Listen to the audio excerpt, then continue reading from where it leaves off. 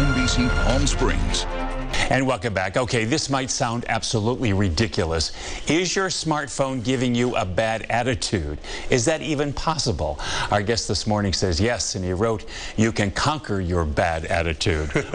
Welcome to Greg Hanna. It's good to have you. This seems ridiculous. How can your phone give you a bad attitude? Well, I'll have to say, Psychology Today says that, that having a bad attitude adversely affects your health, happiness, and well-being. Sure.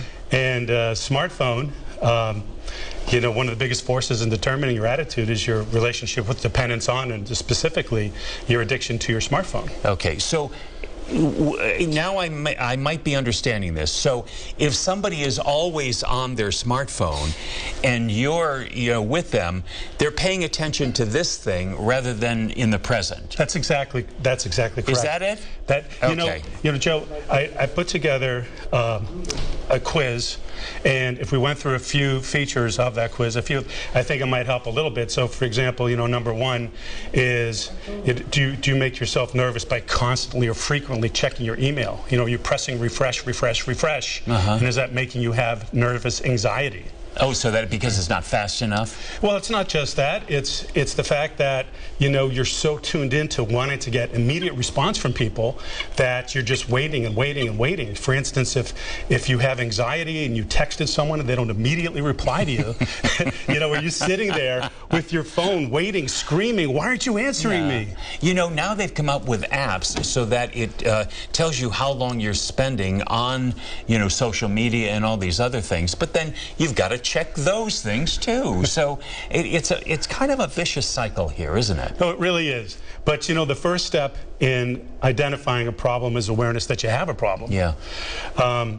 So if people were to take this quiz and identify that, one maybe, if they got a yes, two yeses, probably, and three, then their smartphones turn into a monster and they realize they have a problem. So, all right, but here's the thing: if you realize that you are a monster, then what do you do in order to change that? Do you just swear off the phone, or can you, kind of ease off of it? Well, there are three hacks that I could just offer you right now.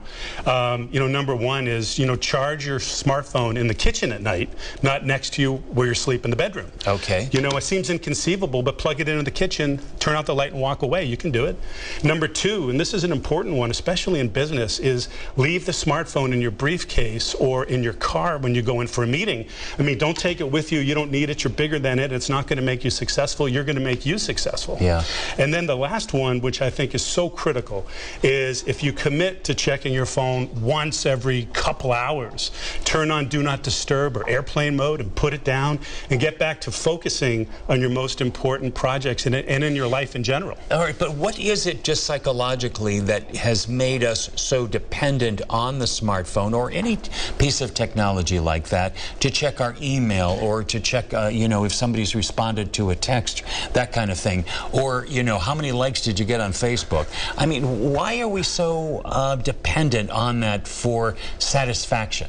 Well, it's a human's need to be connected and to be working with each other in some social way, right? Because we are social animals. So what the phone has done is it eliminated all of the barriers between continents and around the world and locations, and it's made it accessible for people to immediately stay connected at any point in any time. And so what it's done is that it's like why in Vegas they have the bells and the lights and the beeps and the bops constantly, right? Grabbing your attention. And so the companies and Facebook and those companies have decided, how that they can grab your attention and keep it. And the phone beeping and bopping and distracting you all day long is what's the problem. Okay, well, your book comes out in July, Yes, right? sir. Okay, and if people want more information? Yes, www.smartphoneaddictionawareness.com. All right, good to meet you. You as well. All right, thanks a lot. All right, we'll take a break. Put it down, put it down, put it down, and we'll be right back.